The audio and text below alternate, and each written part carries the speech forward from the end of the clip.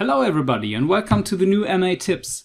This time I want to show you how we can import 3D objects for our 3D environment in the grandMA3 software.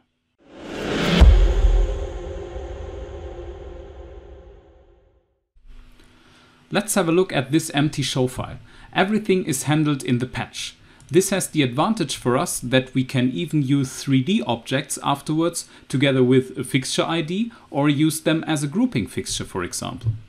We can close this insert new fixtures pop-up because we have to edit our own fixture type first. So we change to fixture type and we insert a new fixture type over here. We can rename this fixture type to table because what I want to import in a few minutes is a table object.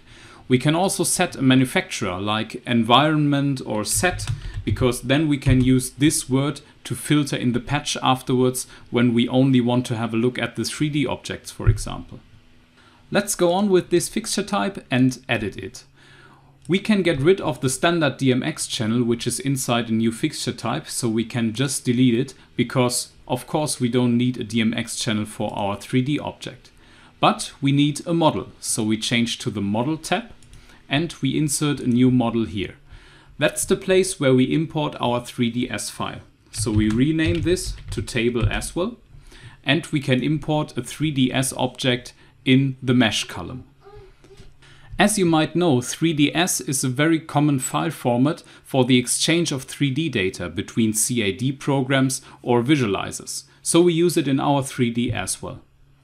We import a new mesh. You can see that we have some standard 3ds files in our library, but we can also import a new one.